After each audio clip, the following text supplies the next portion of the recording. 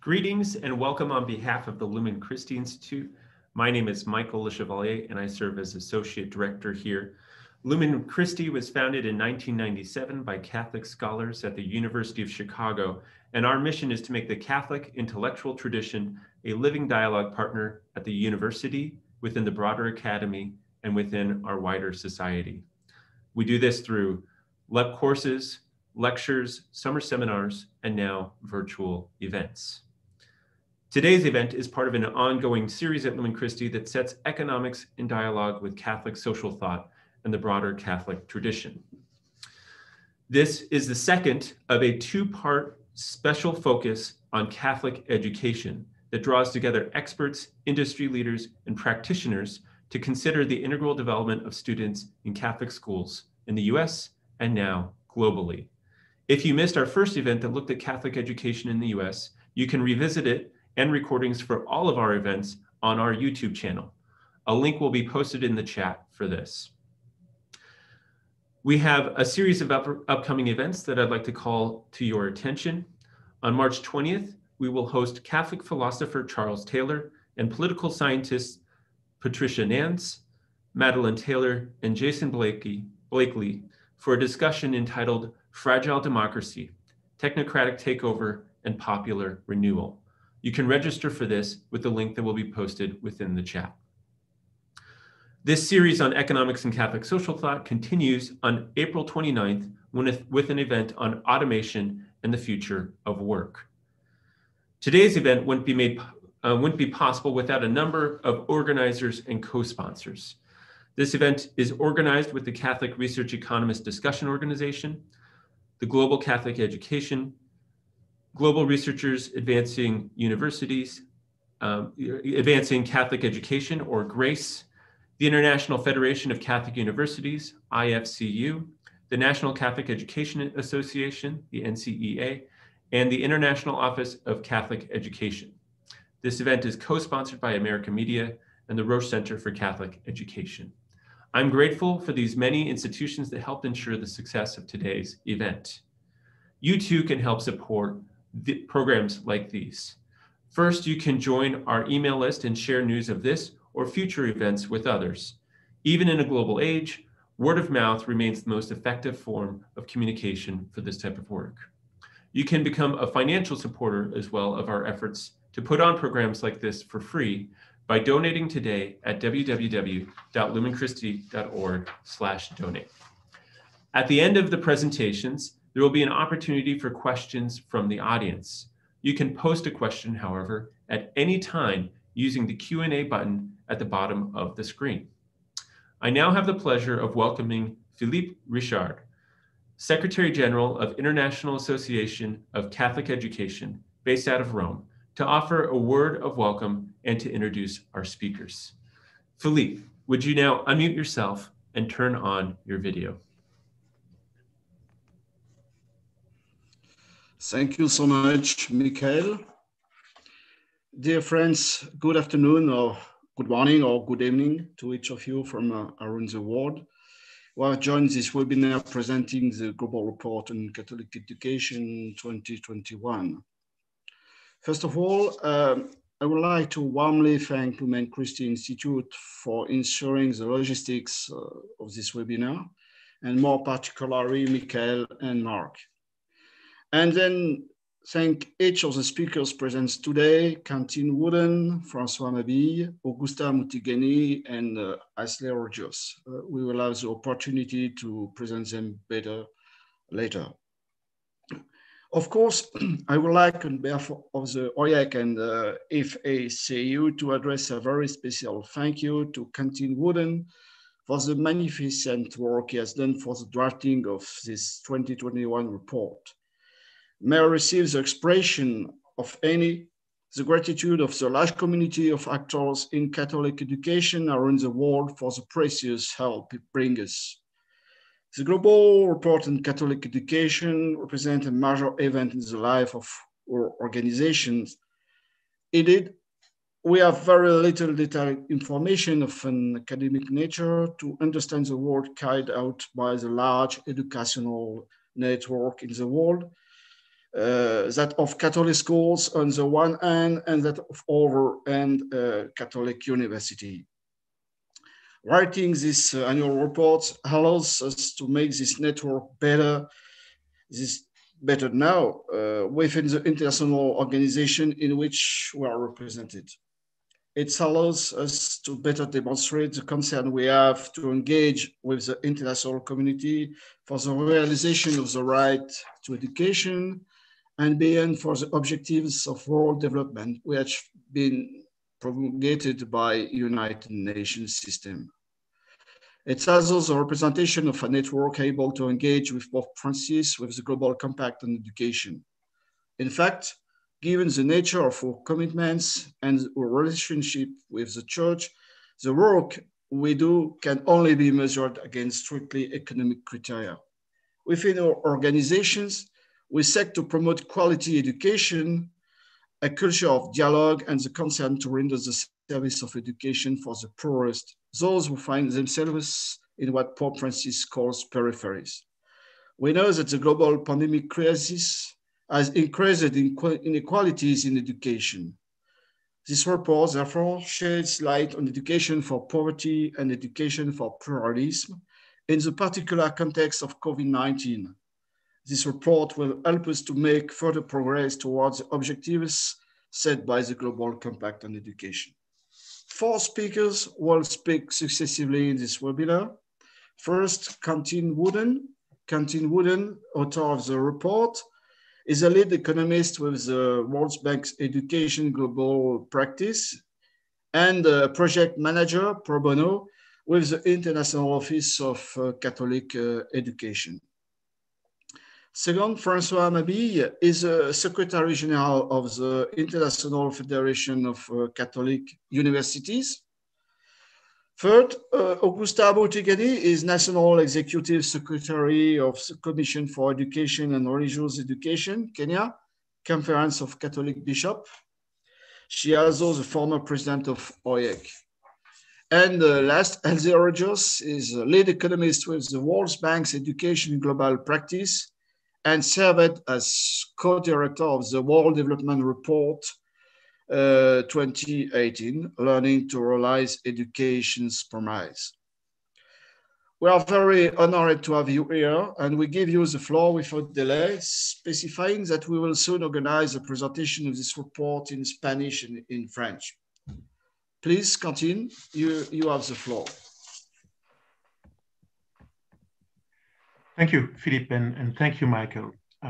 So as Philippe mentioned it, I'm going to make a presentation of the draft report for about 25 minutes, and then we will have a panel with Halsey, Augusta, and François. So let me share my screen.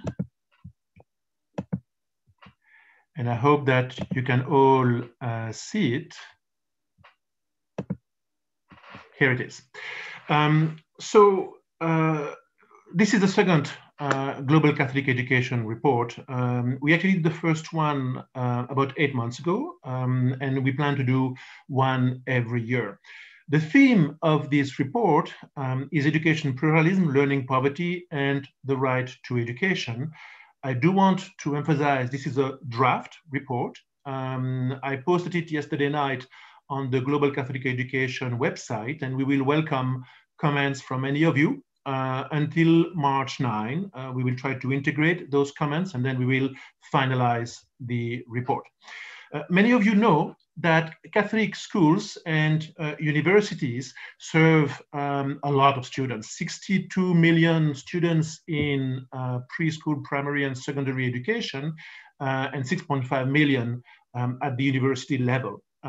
We had, as Michael mentioned it, a first webinar about a month ago on research specifically for the US, and this webinar is meant for presenting some findings related to the global footprint of Catholic schools and universities.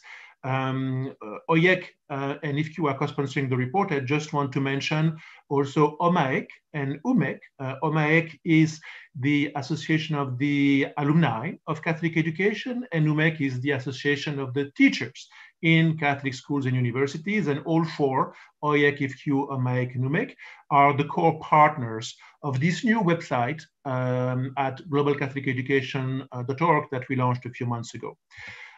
Before I launch into the report, I want to mention that one of the missions of the Global Catholic Education website and project is to promote research on Catholic education. I would assume that some of you are researchers, some of you are practitioners. We have a number of special issues coming up. One on the learning crisis, problems and solutions, and this is one of the themes of the report today that we will share. Another one on Catholic and faith-based schools in Africa, and a third one on Catholic education and the concept of pluralism, and especially how pluralism can be lived in practice within Catholic schools or universities. These are special issues of journals, and we also welcome contributions to the Education Society Bulletin, which we publish every quarter, and finally to the Global Catholic Education Knowledge Notes series. We want to use the platform of the new website that was created a few months ago as a way to share research, and so go to the calls for papers page and you can find that information. So today, the idea is to share some key findings from the Global Catholic Education report. I'm going to go essentially through the structure of the report, which has 5 chapters. The first one is about trends in enrollment in Catholic schools. We already had that actually in the report of last year, but because this year we introduced also in the report a discussion of higher education, I'm going to go through it again. And probably most of you have not seen those basic data. So the first 2 chapters are about simply the trends in enrollment, but there are some important findings there. Then we will talk about education pluralism, and I'm going to introduce a measure for education pluralism, and some of you might tell me this is not a good measure, then we'll change it. This is a draft report, so we welcome suggestions. And then I'm going to talk about how taking into account pluralism seriously, or the need for pluralism, could make an impact on how we measure the fulfillment of the right to education. And then finally, the last chapter of the report is about the COVID-19 crisis, the challenges and opportunities. This was already discussed in the 2020 report, but we have a number of new data and new advice that we can share for how Catholic schools and universities can cope with that crisis. So let me go then into the basic data. And first, the trends in enrollment in Catholic schools. K-12, that's an acronym for the United States, means kindergarten, preschool to the 12th grade, so the completion of secondary education. You can see that over time in this graph, there has been growth in enrollment, and today, almost 62 million children are enrolled in Catholic schools around the world.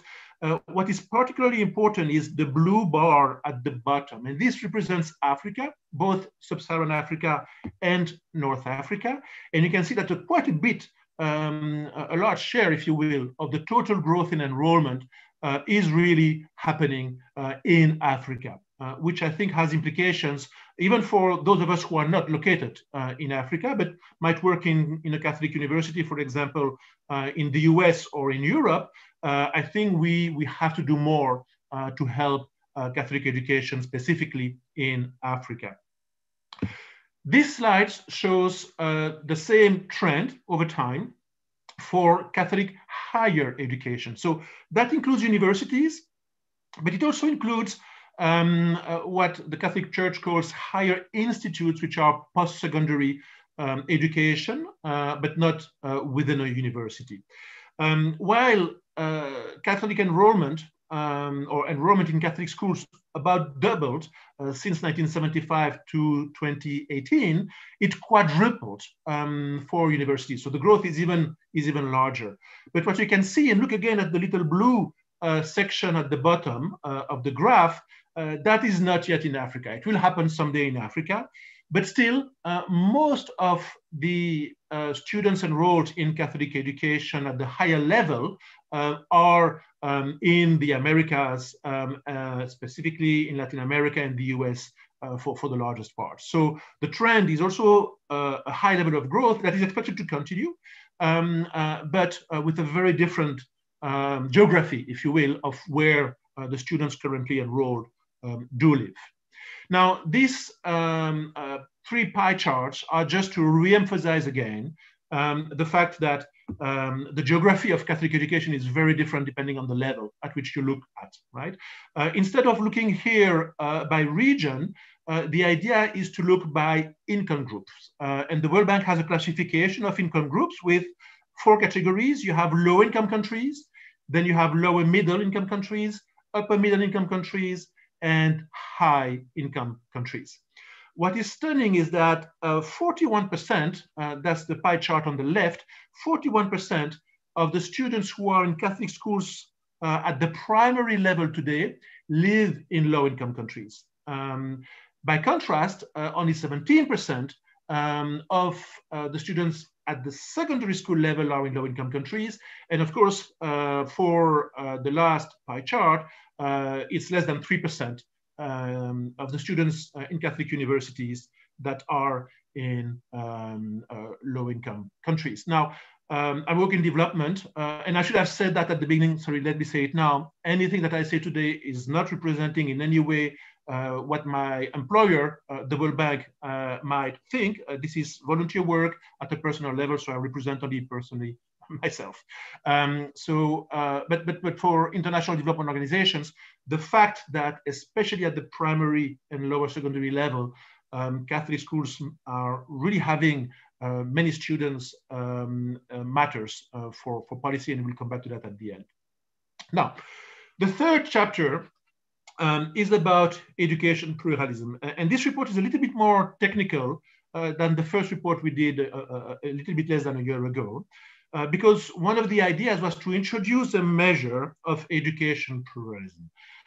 Now, education pluralism means many different things to many different people. And arguments for or against pluralism can be made from very different points of view.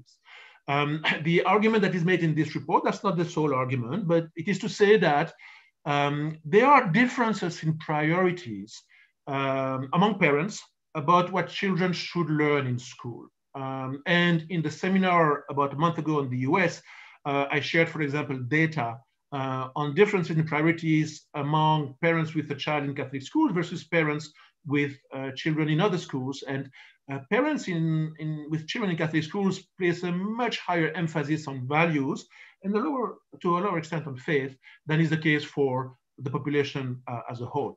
Now, I do believe that we need to respect those parental priorities, and this is actually defined as such in the UN Declaration of Human Rights, which has actually 3 provisions, not one, and the third one is that parents have a right to choose the kind of education that shall be given to their children.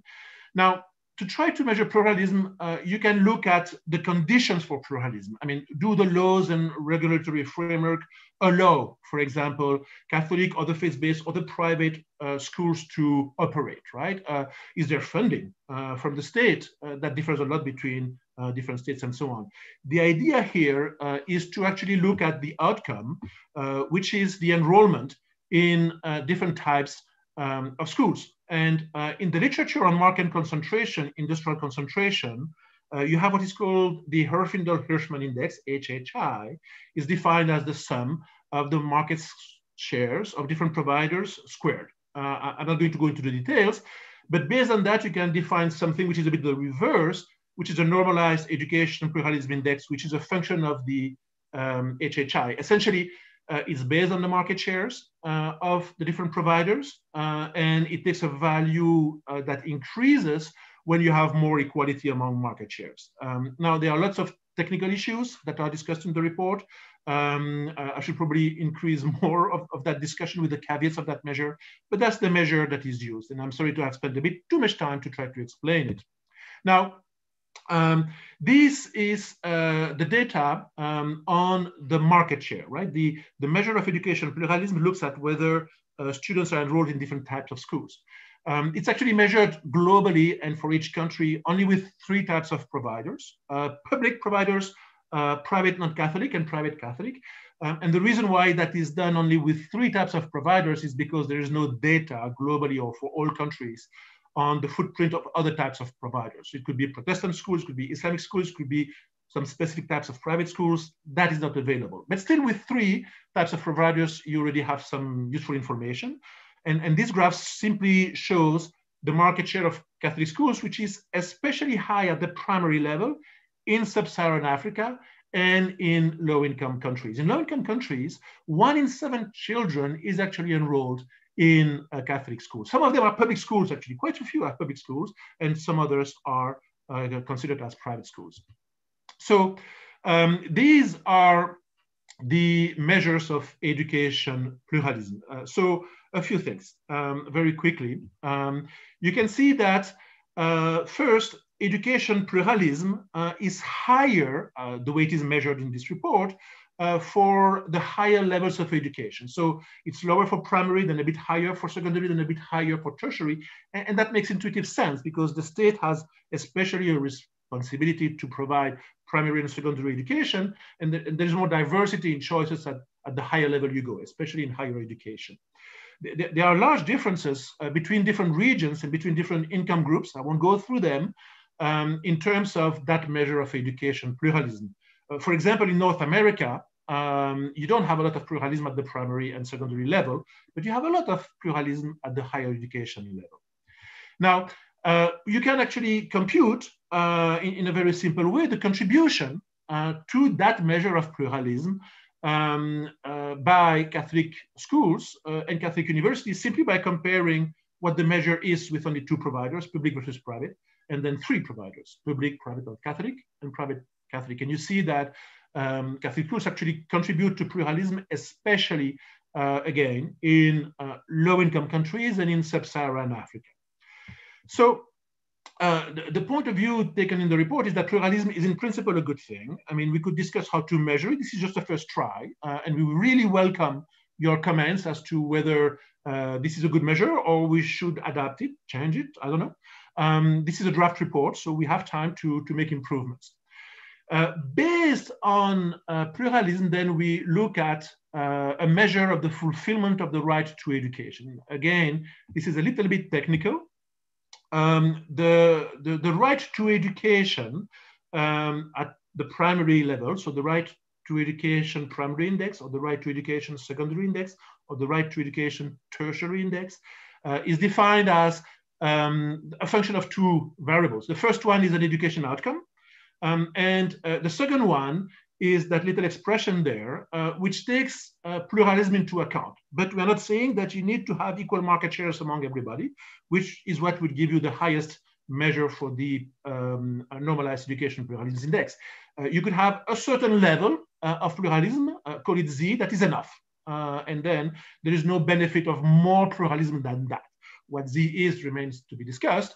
But that formula, if you will, takes that into account. We're not at all saying that you should have the maximum level of pluralism with everybody having an equal market share. That does not make sense.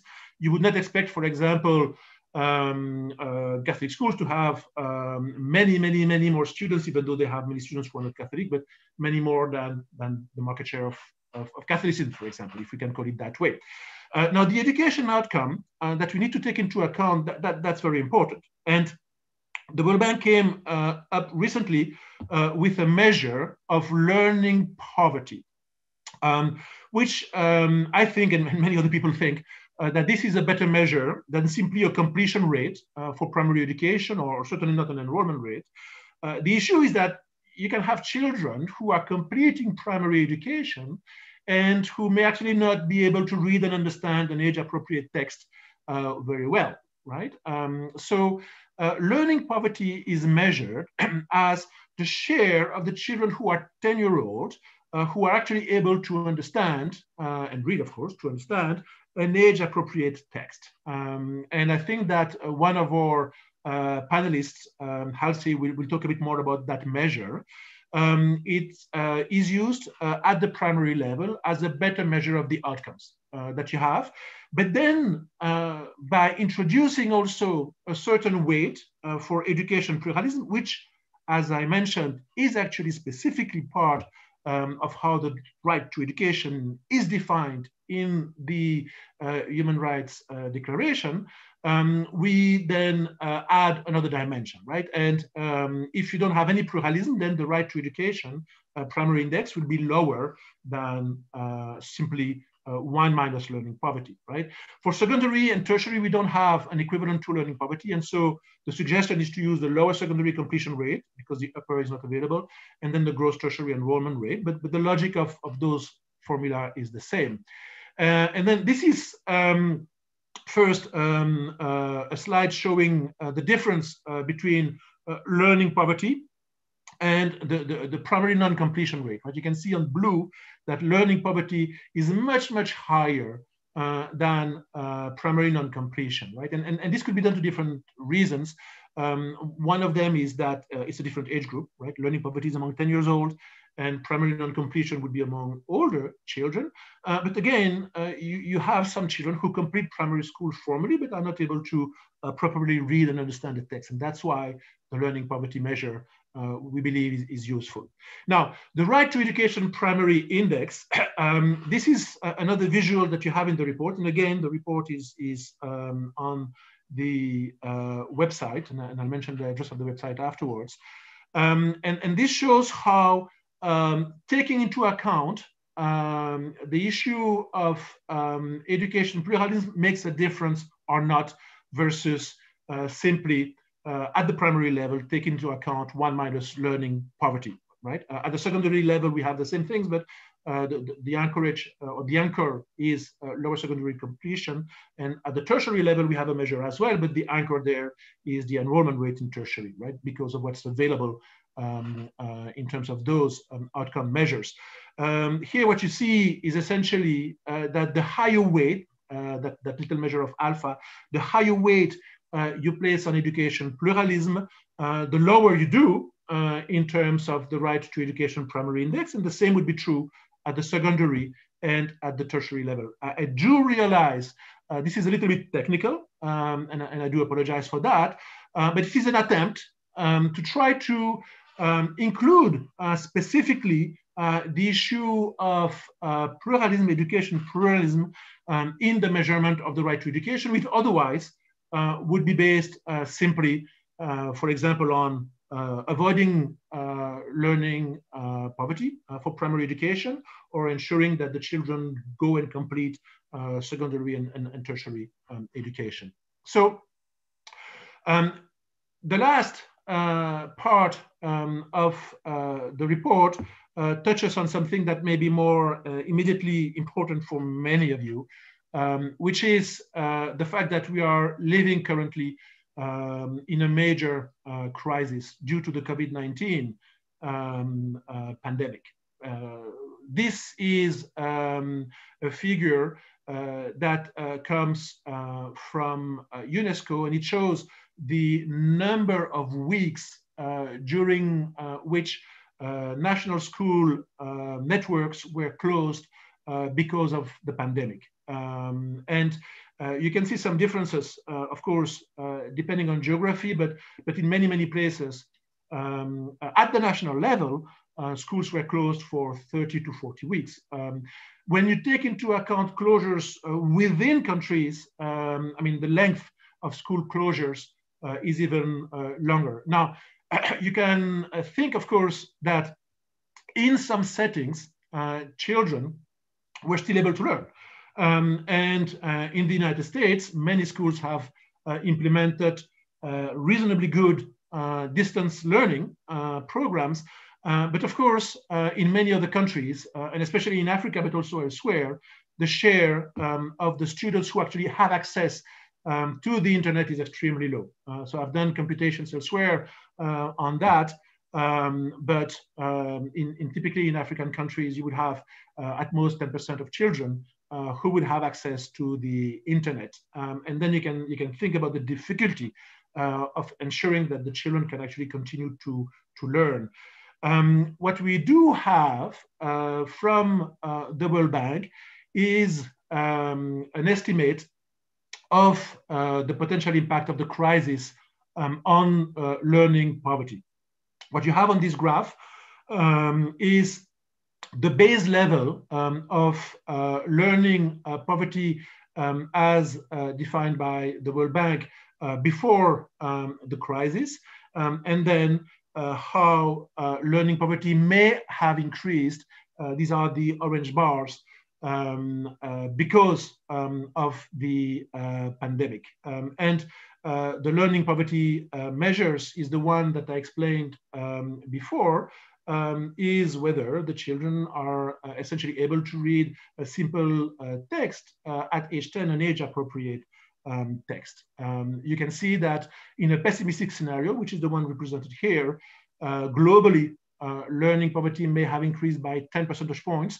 Now, the World Bank produced also optimistic scenarios and then medium scenarios, which are not as bad, but between all of the scenarios, there has been probably a dramatically increase in learning poverty.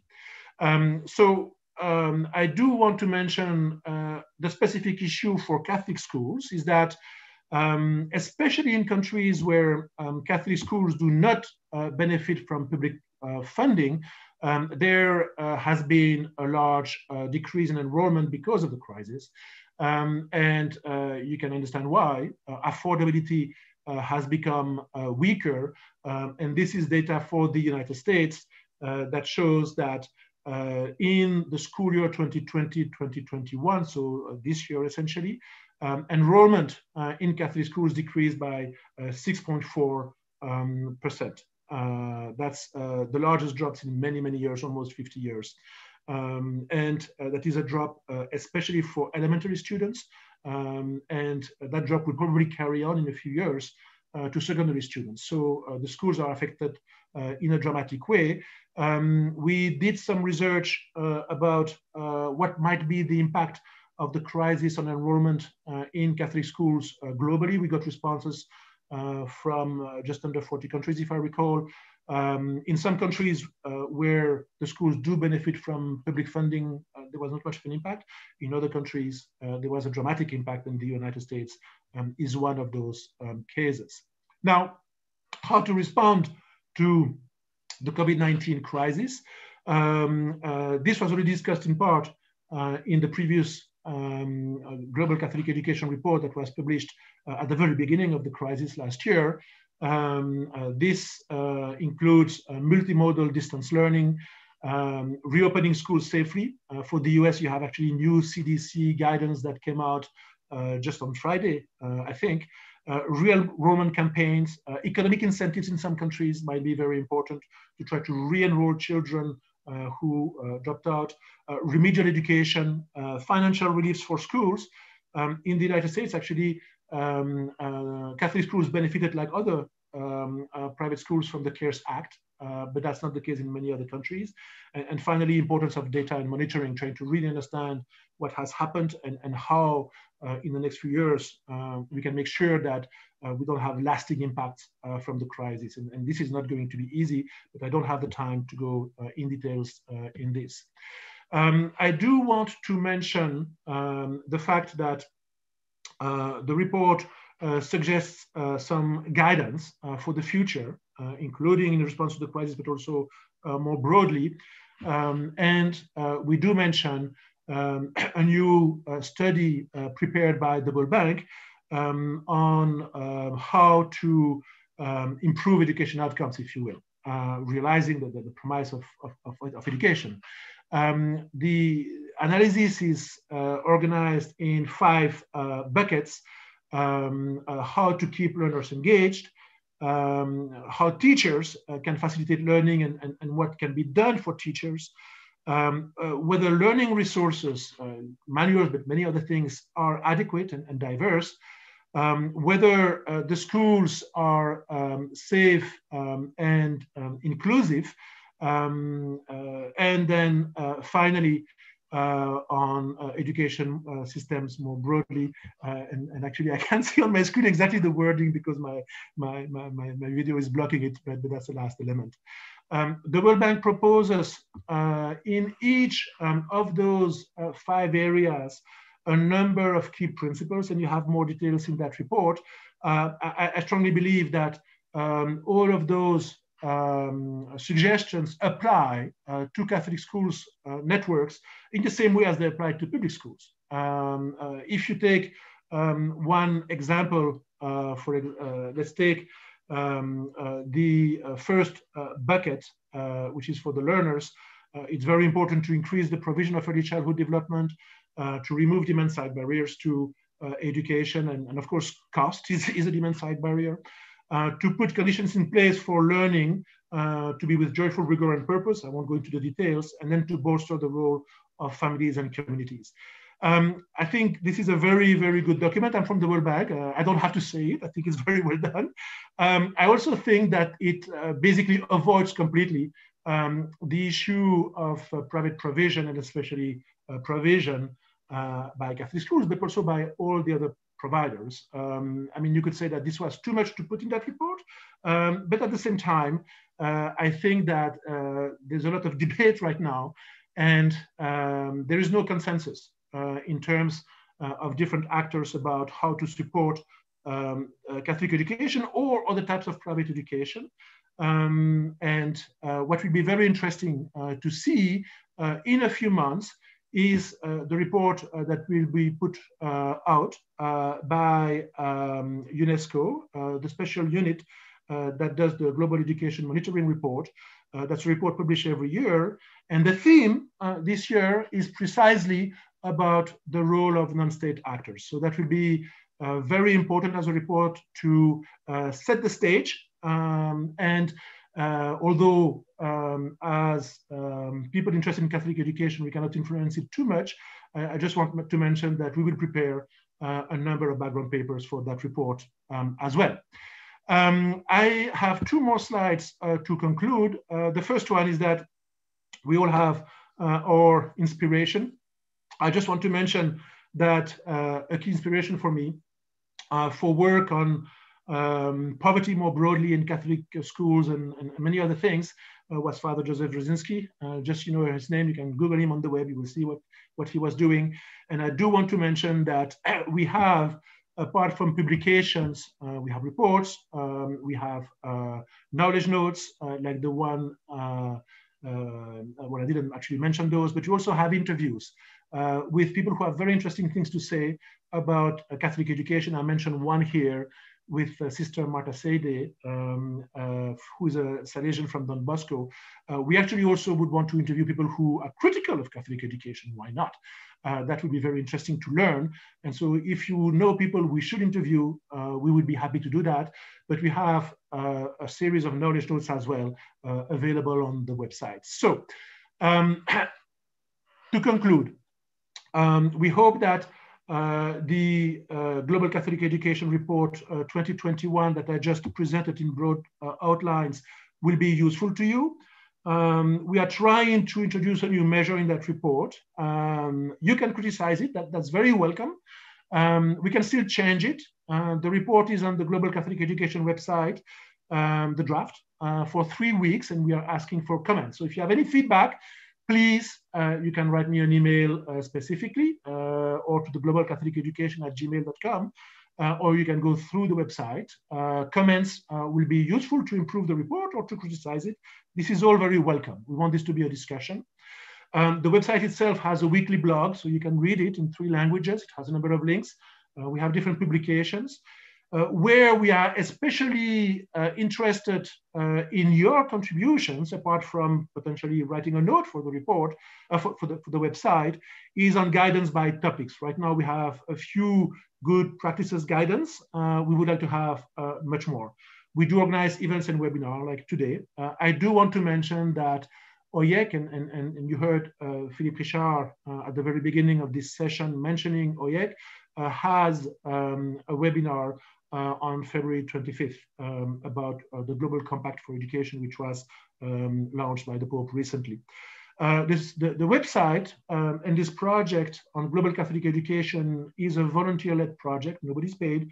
It's all volunteer work, and all the help we can get would be welcome. You can get in touch with us through the website. And again, you have here the email. So I probably forgot to mention many important things, but I think my time is up. And so let me stop here, and I will be very happy to take questions. Again, the draft report is on the website for 3 weeks, and we welcome comments, positive, negative, to try to improve it before we finalize it. And thank you so much. Thank you, Quentin, not only for this presentation, but also for helping to pull together both of these webinars in the first place. Really fantastic work. So thank you very much. We will now follow with 3 responses. First response by Halsey Rogers, second a response by Augusta Muthigani, and finally a response by François Mabille.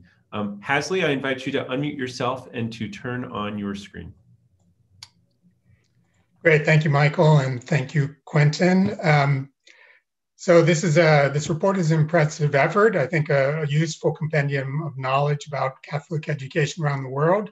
There's a lot I'd like to discuss in the report, including how to think about this idea of a pluralism index. But I'd like to leave some of that for the discussion. And for now, I'll focus my brief remarks on a really important theme of this report, is the way it's oriented toward the broader global aspirations for development in education, in particular those that the world is committed to in the Sustainable Development Goals, and all considered in the context of this COVID shock. Now, the Sustainable Development Goal 4, for those who don't know, is really aimed at realizing the potential of every child. And Philippe in the intro mentioned the right to education. And what does that look like in the SDGs? Well, it goes beyond sort of a quantity-based conception that was more predominant during the Millennium Development Goals, where the focus was getting on children into school. What we now emphasize in Sustainable Development Goal 4 is the need to ensure, quote, ensure inclusive and equitable quality education and promote lifelong learning opportunities for all. Now, education clearly involves what the report says. The report says, quoting the Congregation for Catholic Education as, quote, education should lead to fraternal humanism and a civilization of love, which I thought was quite an inspiring idea. And that reminds us that education is about developing the whole child and the whole person. But realizing that potential really requires an education that inspires and supports learning, including foundational learning. And this is not happening in many countries. I mean, we have, as Quentin mentioned, a global learning crisis. And without dramatic, concerted action of all parts of society around the world, and that includes faith communities of all types, the situation is going to get much worse before it gets better. So in the next few minutes, I'd like to briefly go through some evidence on that and on what we can do about it, because I think this provides the broader context in which Catholic education around the world will be operating in the coming years. So let me share a few slides here, which I hope you can see. Quentin mentioned, sorry, the slideshow is not starting.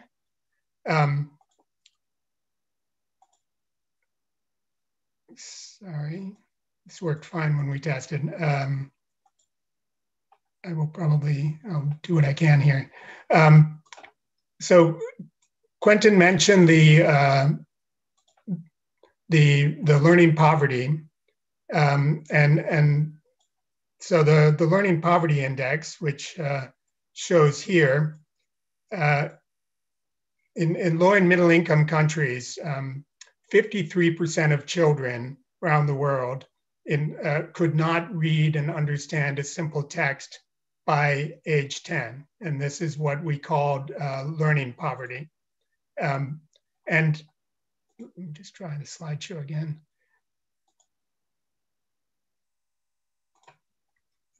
Sorry, for whatever reason, that's now not working, but 53% of children could not read and understand a simple text by age 10, a simple age-appropriate text. And actually, it's even worse than that. Many of these children were actually assessed at age 12 or 13, so it's much worse. If we look around the world, we find that Quentin mentioned the focus on Africa. In much of sub-Saharan Africa, that figure is much higher. We find that in parts, you see here, the darker shaded countries, it's 90 to 99% of children are in learning poverty. So we had a severe crisis even before COVID.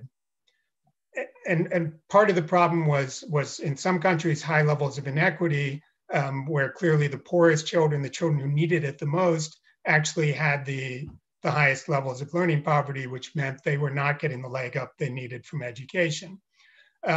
Even worse, it was not really progressing rapidly enough. We were not seeing progress. If you look at the pace of progress over the previous 15 years, in this report we launched right before the COVID pandemic hit, we estimated that although the Sustainable Development Goals imply that all children should be able to read by 2030, by the target year of the SDGs, we found that at the current pace, that learning poverty rate would fall only to 43% by 2030.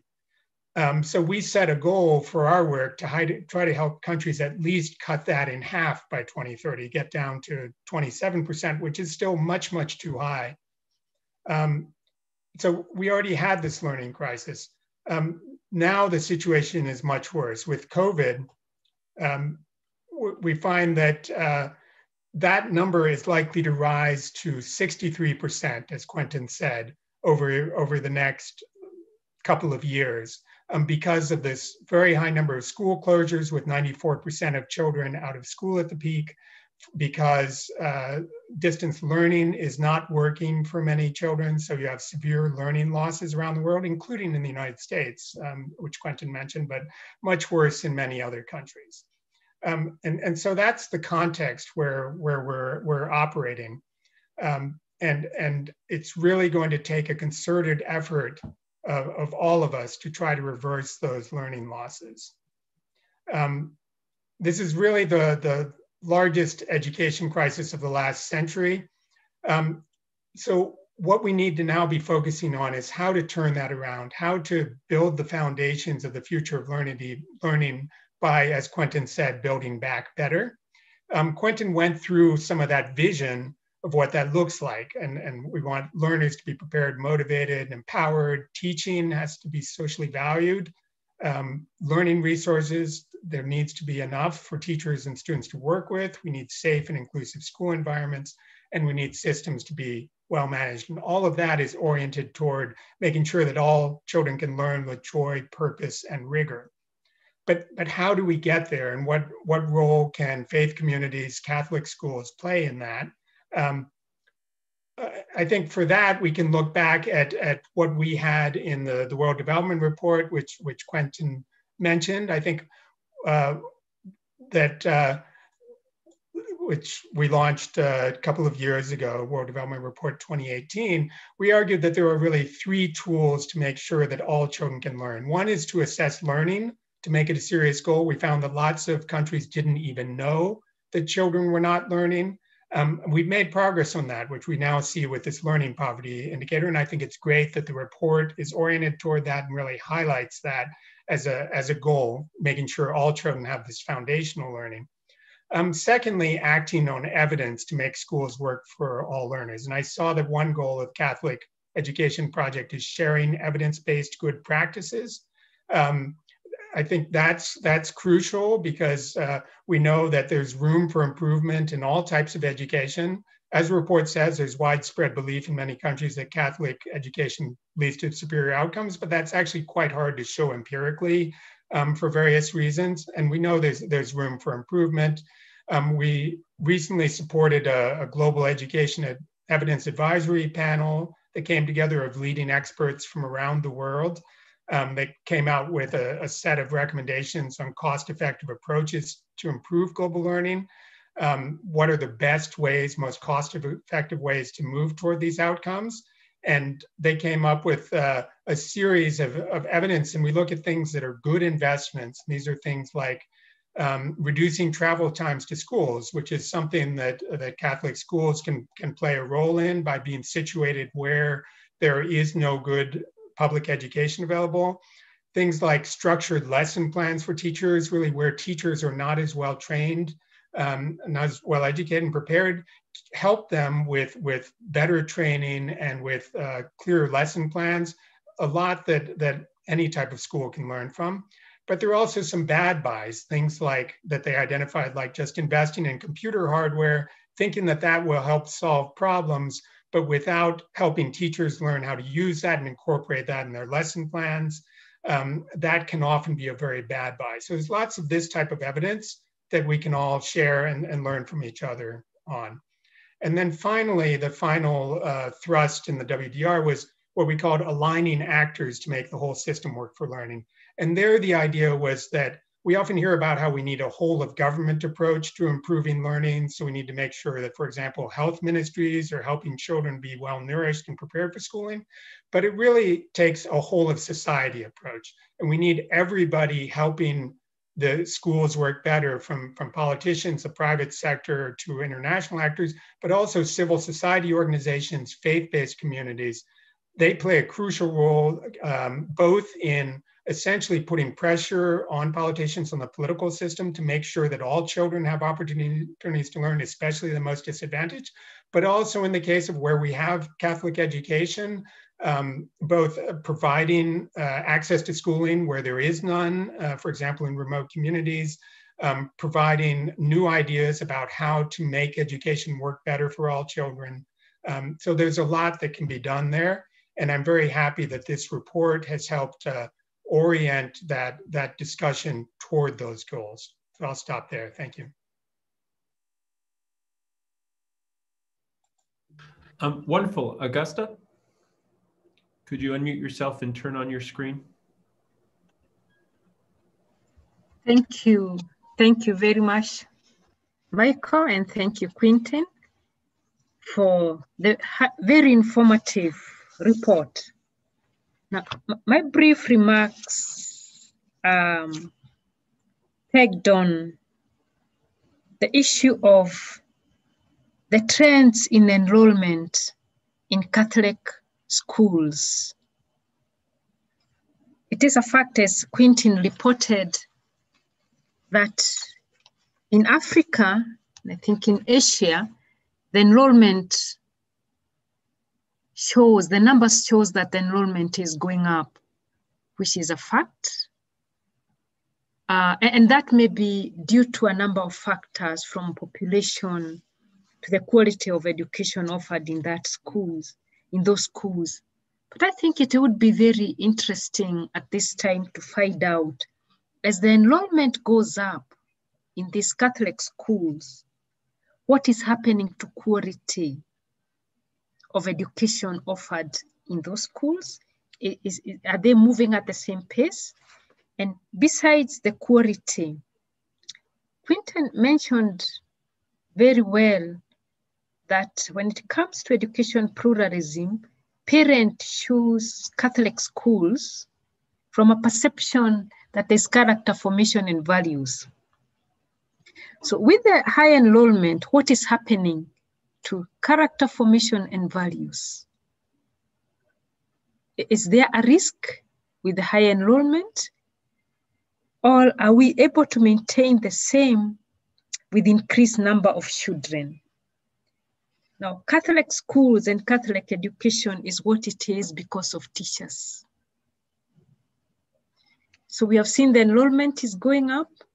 I believe we are maintaining the quality, but what are we doing to the teachers in these schools? What happens to the teacher training programs? In a number of countries, the teachers that work in Catholic schools are trained in the same institutions as those working in other non-Catholic and public schools. So what is going on, which would be very interesting for me to get to know what is happening with these teachers in Catholic schools, so that as the enrollment goes up, then they're able to maintain the ethos, the values, the character, and the culture of the schools that is attracting people to these schools. Now, on the issue of running poverty,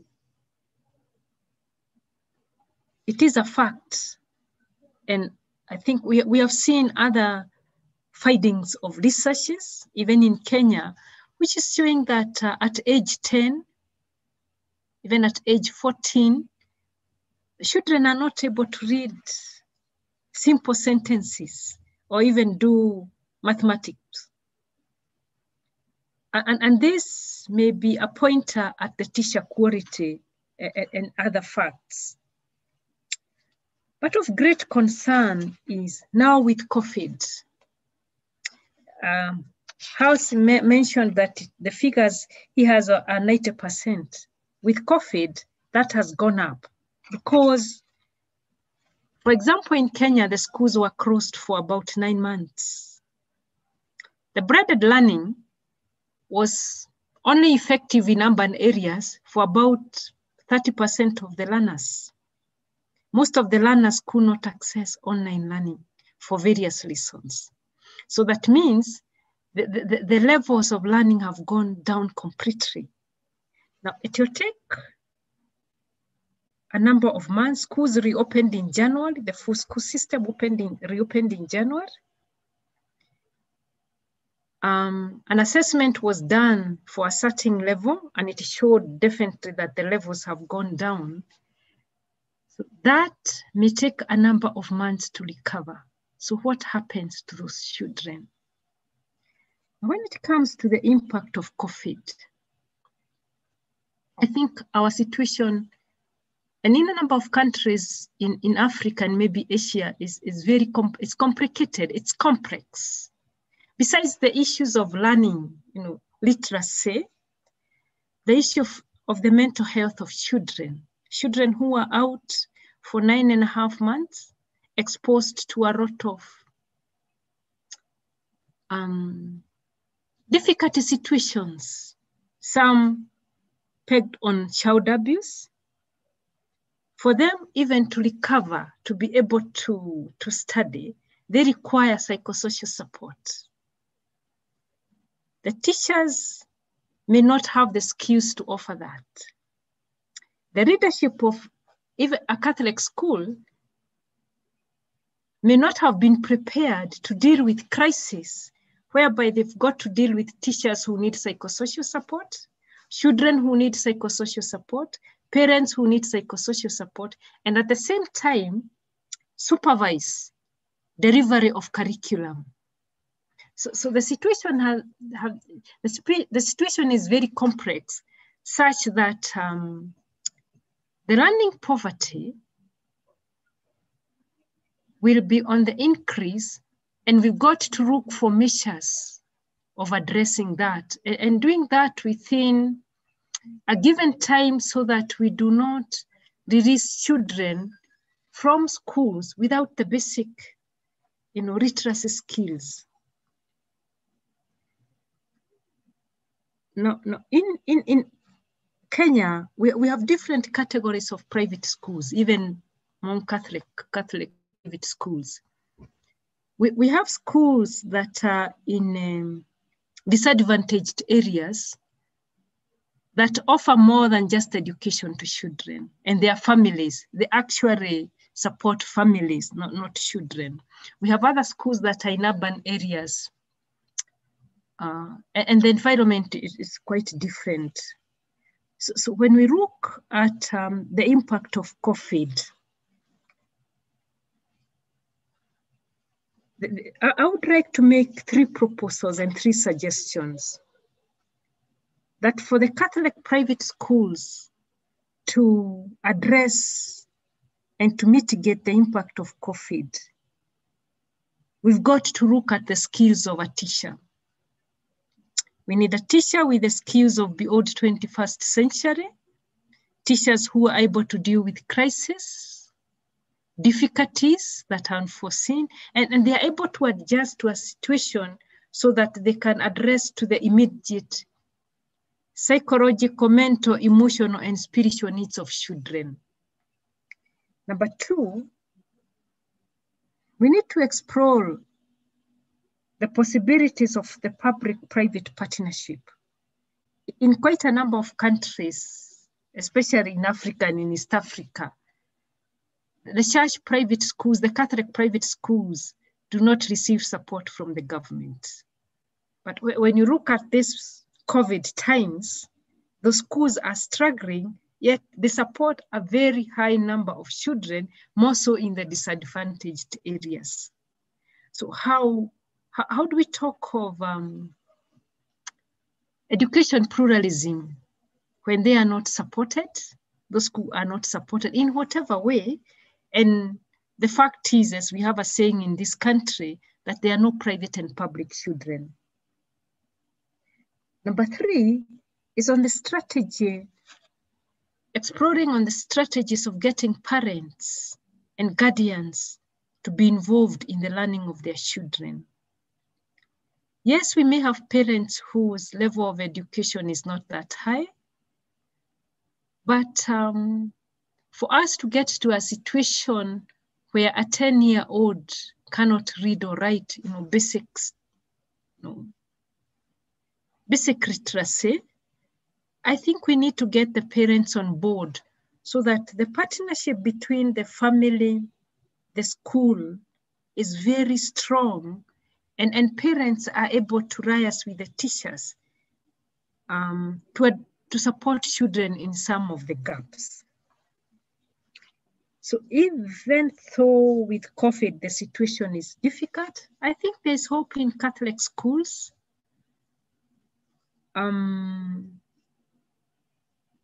Many parents still opted to have their children in Catholic schools, even with COVID, for various reasons.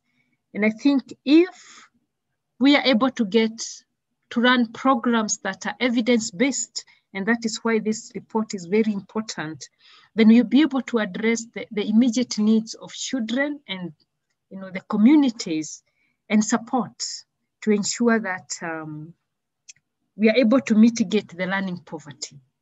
Thank you. Back to you, Michael. Thank you. And François for our final response. Yes, Michael. So good morning all, and thank you for giving me the opportunity to respond to this report on behalf of the International Federation of Catholic Universities. I would like first of all to thank Philippe Richard, my colleague, Secretary General of the OIEC, for having taken the initiative a few months ago to launch a very fruitful reflection on possible joint actions between the OIEC and the IFCO, and more generally, other Catholic higher education and Catholic education organizations, joint actions of which this report is the first concrete fruit. And of course, I would like also to thank the author of this report, Quentin, for all the work done and also for the fruitful meetings we have had with him this last month. So I will give you some comments about more specifically the Catholic higher education from a specific point of view from IFCO. First, to comment, this capitalization work makes it possible to obtain for the first time, I think, a global view of what Catholic education represents in the world through the diversity of its institutions, from technical and vocational education to ecclesiastical and Catholic universities. Of course, IFCO is not concerned by all these institutions. As an indication, while the Congregation for Catholic Education estimates at around 1,500 the number of Catholic universities, our survey, which joins that carried out by Boston College a few years ago, only counts a little more than 700 Catholic universities in the world. Now is not the time to go into detail about the different types of Catholic higher institutions.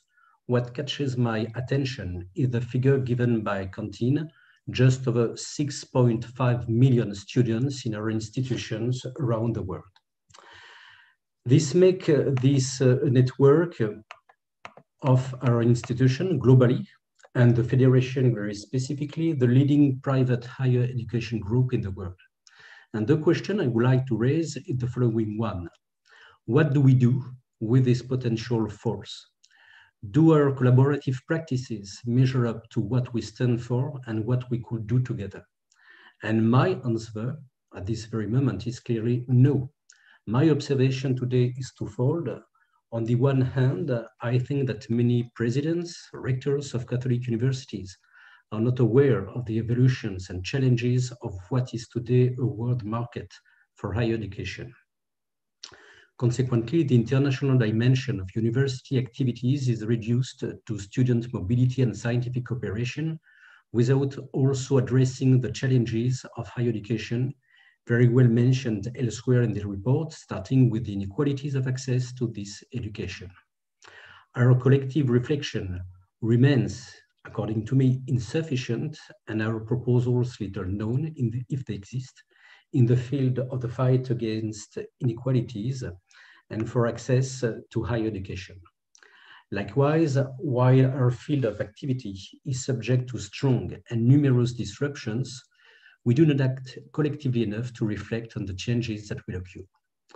The risk is then to see our Catholic universities gradually merge into the national education systems with a possible Catholic identity without any other potential influence than that exerted on the campuses and not in the social-political order of decision makers. My second comment will deal with pluralism. The reflections proposed in the report are very interesting. Perhaps Quentin will present them in more detail for those who wish. I would like to expand here on the basis of my observations at the head of IFCO. We are currently working on a program called Resilient University, which includes an important theme: university facing risk, universities at risk. The existence of private universities, here Catholic, is important to promote pluralism in education systems. We all know the reflections of Catholic social thought. Refusing excessive liberalism is desired for a state reduced in its regulatory functions, and accusing socialism, on the contrary, of granting a too important and exclusive place to the state, especially in the education field. And it is always an issue of papal diplomacy to protect and promote the right of local churches and congregations to exercise their right to teach. Catholic universities, beyond their own mission, therefore play a greater role here by allowing the expression of a real pluralism within societies. But what we are seeing is also behind the scenes, by which I mean the obstacles put against this expression of pluralisms and freedom of education. The absence of government support, already mentioned by Augusta, the rise of religious nationalism, the progress of Islamism, the actions carried out against linguistic and religious minorities have a direct impact on the life of many of our universities all around the world.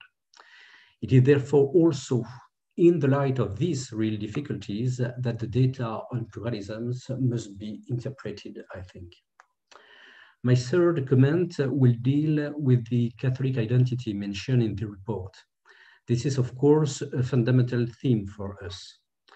It is both a certainty about our origins, our values, but also a renewed questioning according to the challenges of the present time. You will allow me several observations. The first is that of an extreme diversity of our intellectual traditions and our Catholic identities.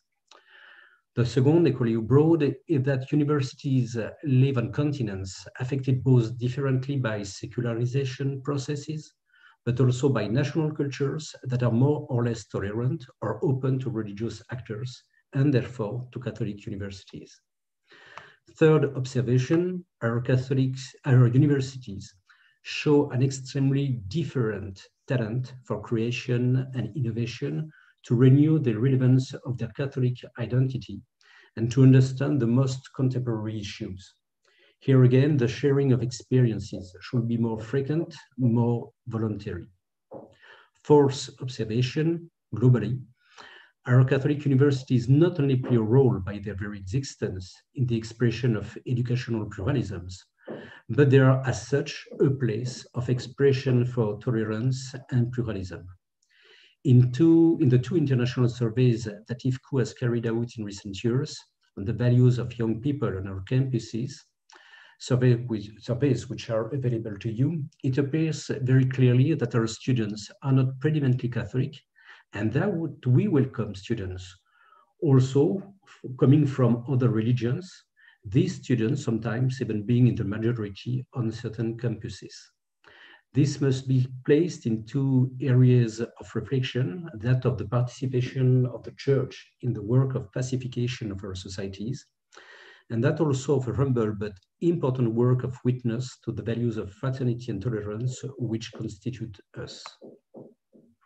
I will end these comments by mentioning perhaps two aspects that are important within IFCU. The first one, the insistence on the social responsibility of our universities, for which we have created a specific referential valid for all education institutions, the Laudato Si referential, and which presents, I think, a renewed understanding of our Catholic identity in its presence in the world.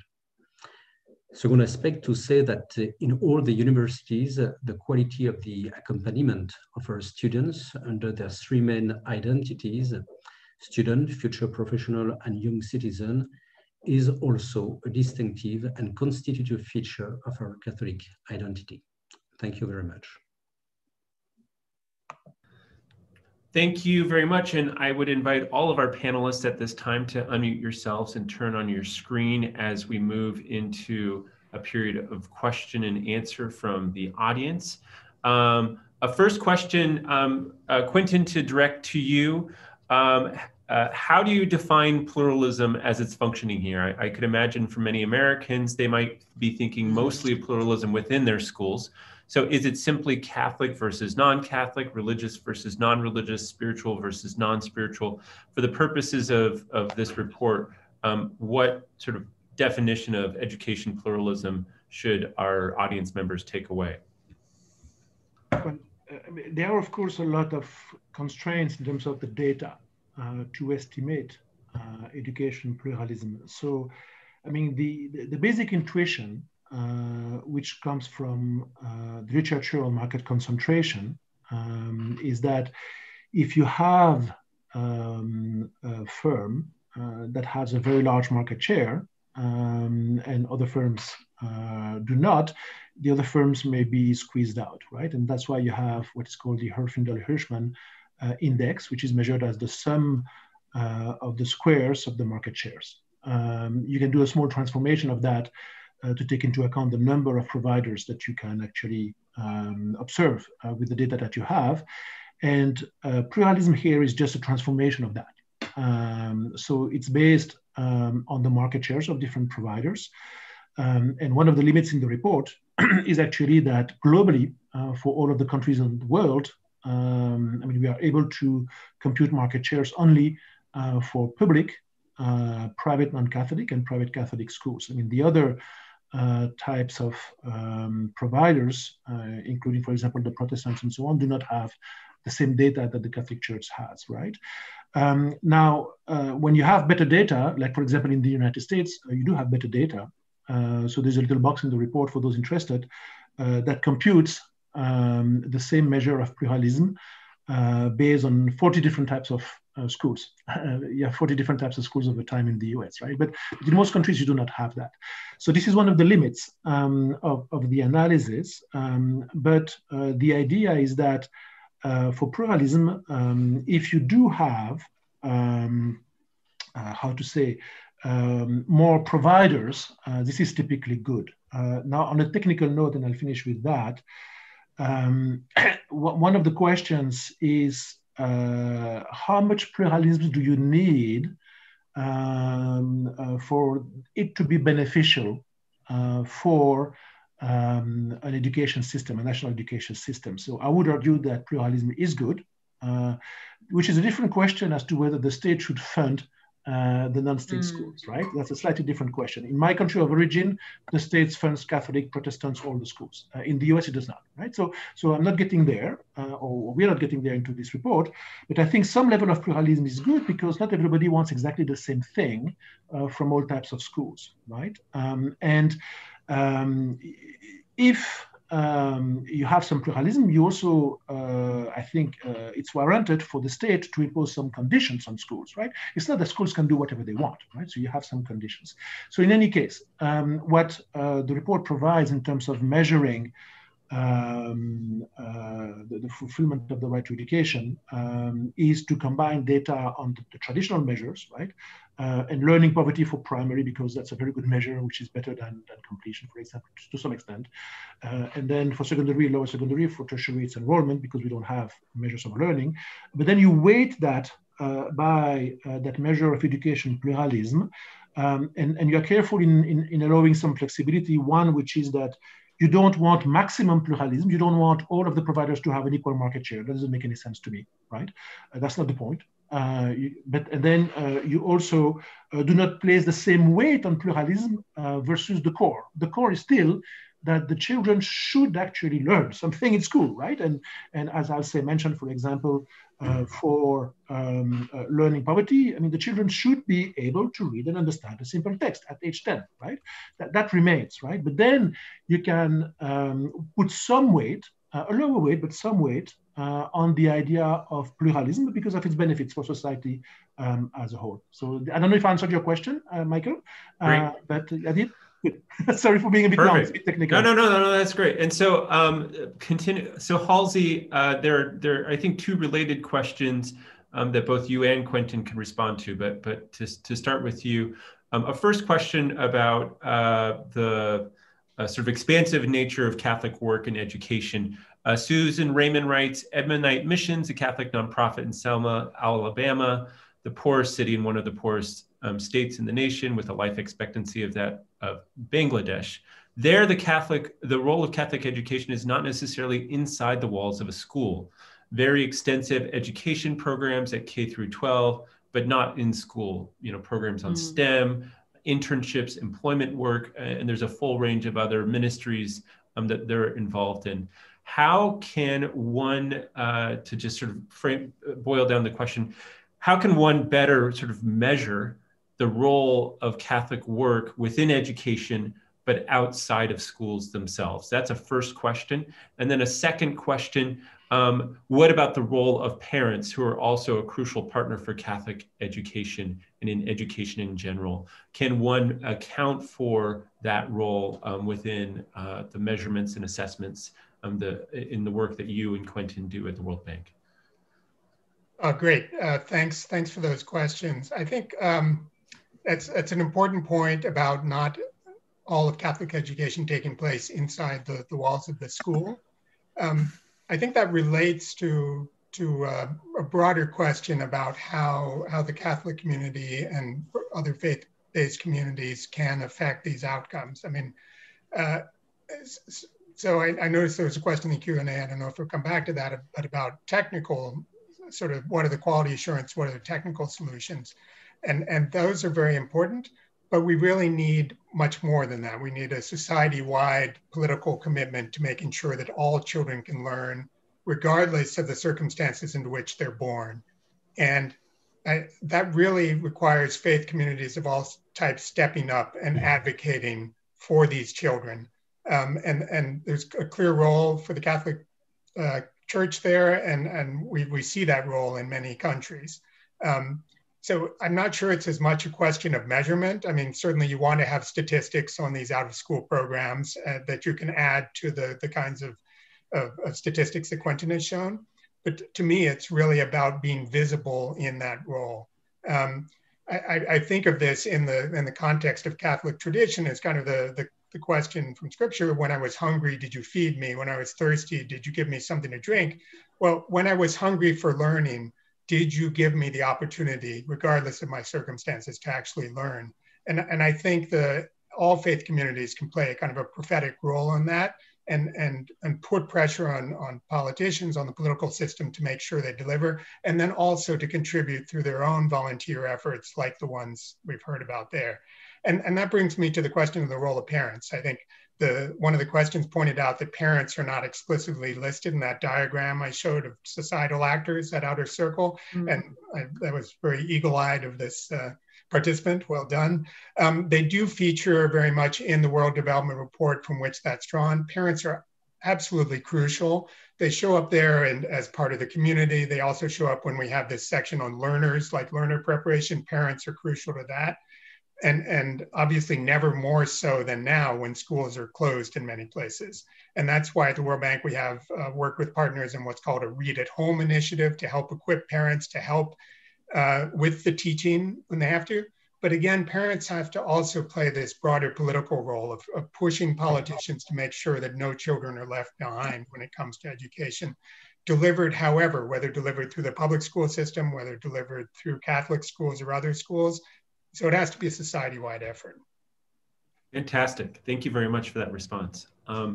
François, a question to be directed towards you. You mentioned the need for a collective solution to mitigate the current challenges faced by Catholic universities. How can this become a reality given that these universities are at different levels of development with varying challenges? And this is a question from Richard Uma.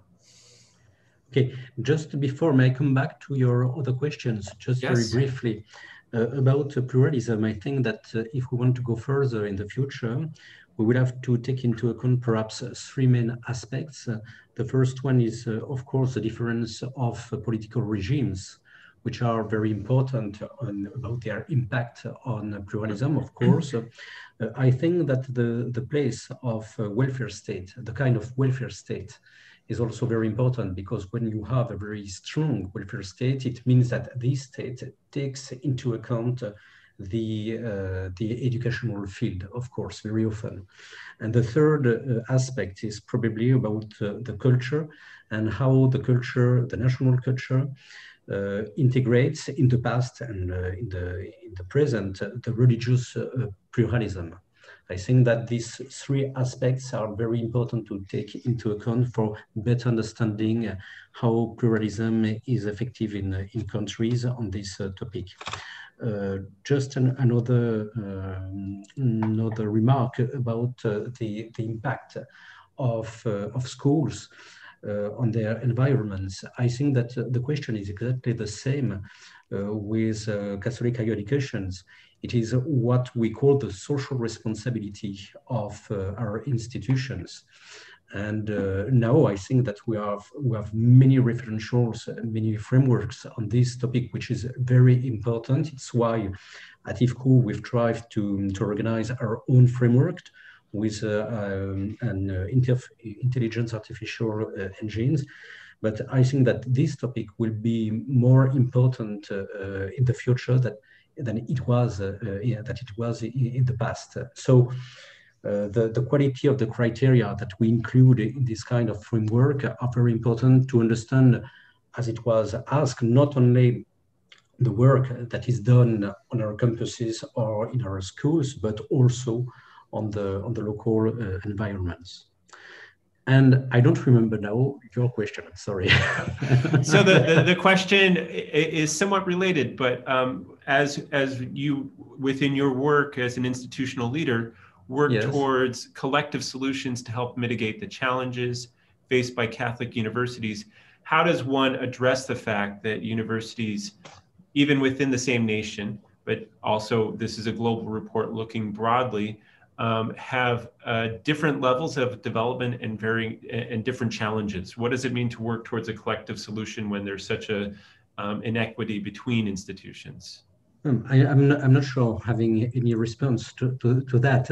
In fact, I think that it is the main interest of working at IFCO to understand that great diversity of our universities all around the world. Once saying that, I think that what we must do is to share our practices, to share our reflections on the evolutions, which are quite different from a country to another, of course, to share our data.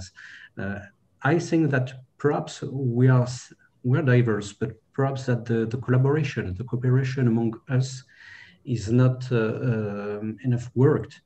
And if I have a call today, it could be that on the website that Quentin has created, and on each website we can reinforce this aspect. Perhaps that's the last point is that, as I mentioned, I'm very impressed by the so many disruptions that we're facing now. And it is also one point that is very important for me. How do we think about these evolutions? In one slide, Quentin showed the World Bank blueprint, and the topic of governance of schools was mentioned. I'm sure that it is exactly the same for higher institutions. How do we think about the evolution of the governance of our institutions? So there are some very precise points that, according to me, that are very important. And I think that we should adopt perhaps a more prospective approach to these problems. Great. And then I will move to just a final question and then open to see if there's any additional comment from our panelists. But Augusta, a question I'll direct to you from Jane Wambui Kinyanjui. How does one assure Catholic education and inclusivity while within institutions, while welcoming all students who choose to come, but trying to also encourage those students to respect their religious identity? So a question on the ground: what does it mean to foster inclusivity within institutions, welcoming all students, but also help fostering within those students the need to respect their and others' religious identities? Since you, I know, are a teacher and have experience on the ground, I'd love to get your feedback on this. And briefly, since we're running at the hour. Yeah. Thank you very much. I think the issue of inclusivity is very key in Catholic education, and it's based on the values, because the values that are focused on are values that are universal. They are human values. So when you talk of respect, when you talk of honesty, and when that is inculcated in learners, then they are able to embrace all, regardless of the background one's come from. And this is where I would like to go back to the point I was emphasizing on the preparation of teachers, because the success of inclusivity is based on the capacity of teachers to help children realize that, yes, we are all different, but we have a lot of commonalities, and I need to accept other persons the way they are. So it is very possible to have inclusivity in diversity. Yeah, thank you. Thank you. Thank you very much. Now we are reaching the end of the hour. I want to let you all know, though, that Quentin has already offered to incorporate your questions, your thoughts, not only within the global report, but also in the further directions that his project continues. I've already posted his email within the chat and the website where you can revisit. I want to see if there's any just final comments from the panel before I close. And feel free to unmute yourself and jump in. Quentin? Yeah, maybe one comment from me. So the Global Catholic Education website is a very new effort. It went up at the end of November for Thanksgiving. We can really take the website and the work that is shown on that website in many different directions. So we need, if you're interested, your comments, your contributions. It is co-sponsored by OIEC, by IFQ, and by OMAEC, and by UMEC. So it is K-12, university, alumni, and teachers. But again, the idea is to make this useful to you. So if you do have any question, any comments, whether it is on this specific draft report that we will finalize within the next few weeks, or whether it is on other things you believe we should do, please do reach out through the website. You can contact us. Thank you so much. Well, again, then I just want to express a word of gratitude to all of our panelists here for helping us attend to this really important and crucial issue that's not only a local issue wherever we're at, but also a global one that certainly us within the Catholic community have a care for all of those around the world, as Pope Francis called us recently in his most recent papal encyclical. And thank you for joining us. As participants of today. You can register for the next installment of our series in economics and Catholic social thought at our website. I'm grateful to the organizers and co-sponsors who've helped ensure today's success: the Catholic Research Economist Discussion Organization, Global Catholic Education, Global Researchers Advancing Catholic Education, America Media, the Roche Center for Catholic Education, International Federation of Catholic Universities, the National Catholic Education Association, and the International Office of Catholic Education. Many distinguished organizations that have had many distinguished panelists, even here, who are leaders of those today.